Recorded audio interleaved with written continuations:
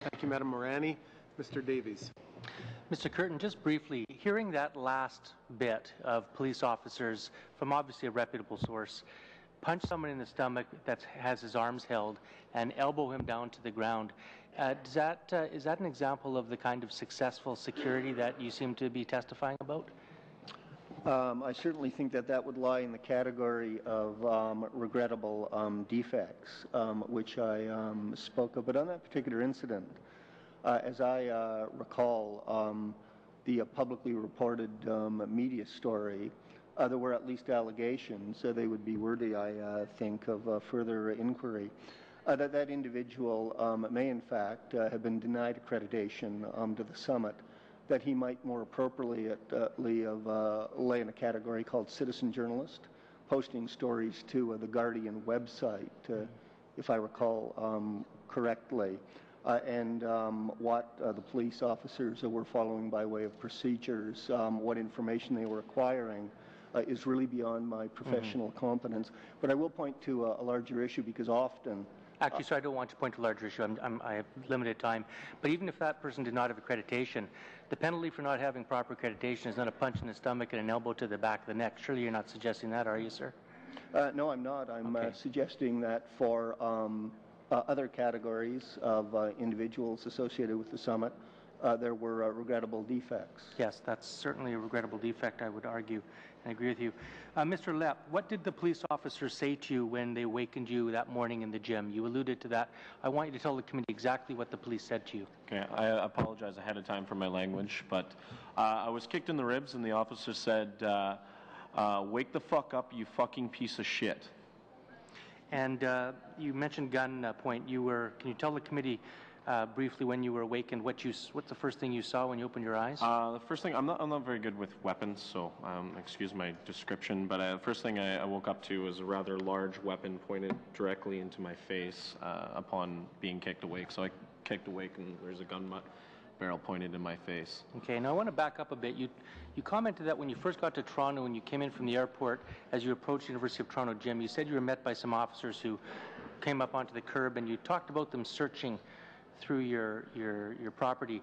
I think you made a reference to them scrolling through your text messages on your phone. Is that correct? That is correct. They read through all my emails, my text messages, and asked me what my phone number was so they could look after it.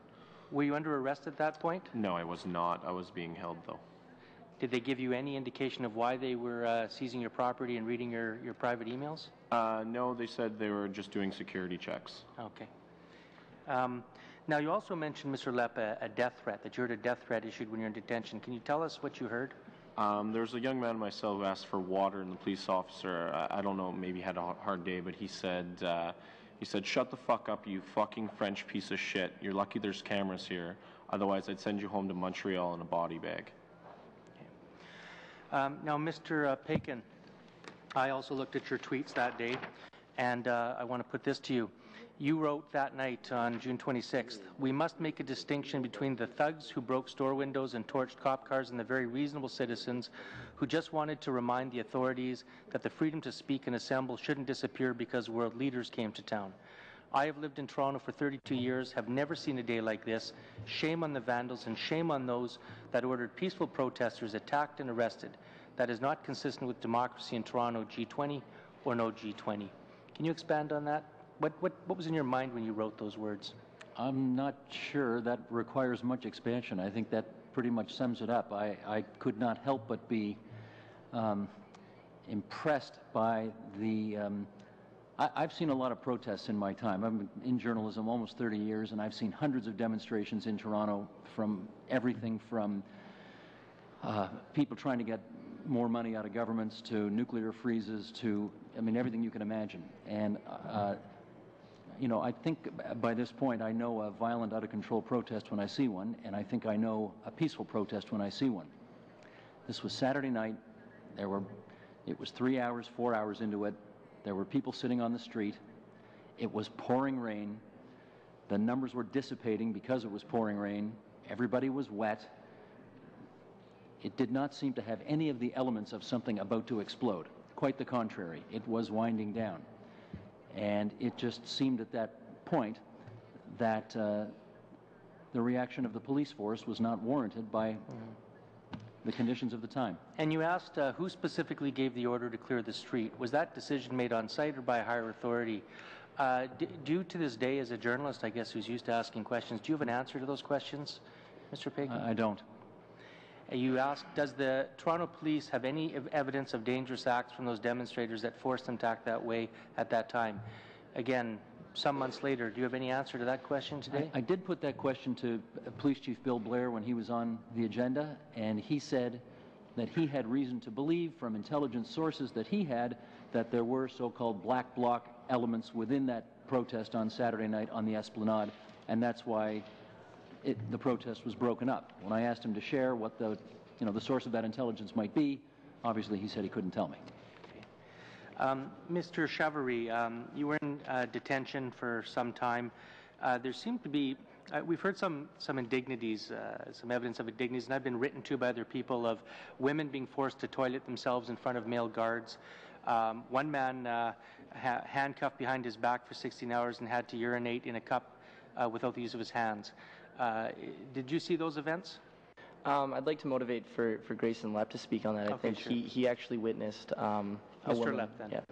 Yeah, when I first entered the detention center, I was greeted with 3 large cages to the left and all full of people screaming for water. And on the right-hand side were 3 porta potties with the doors removed. There was a young French girl, about 18 years of age, on my bus who had to go to the bathroom. She voiced that concern to the police officer. The police officers then removed her from the bus and took her in front of us to the outhouse, in which she had to, with her hands handcuffed behind her back, remove her pants and undergarments and go to the bathroom in front of male officers, female officers, and the rest of the males on the bus. It was absolutely appalling. Also, the other incident, I ran into an individual in the courthouse eventually, and he had been handcuffed for over about 18 hours, I believe is what he said, behind his back. So when we first got to the detention center, they removed our handcuffs that they had used to parade us in front of the media, replaced them with zap straps in front of us so we could kind of move, and kept us in those till about 11 o'clock at night. He, however, was kept with his zap straps behind his back, put into a small cell with no porta potty, a single confinement cell, and was given a styrofoam cup in order to pee in. Yeah. Thank you very much, Mr.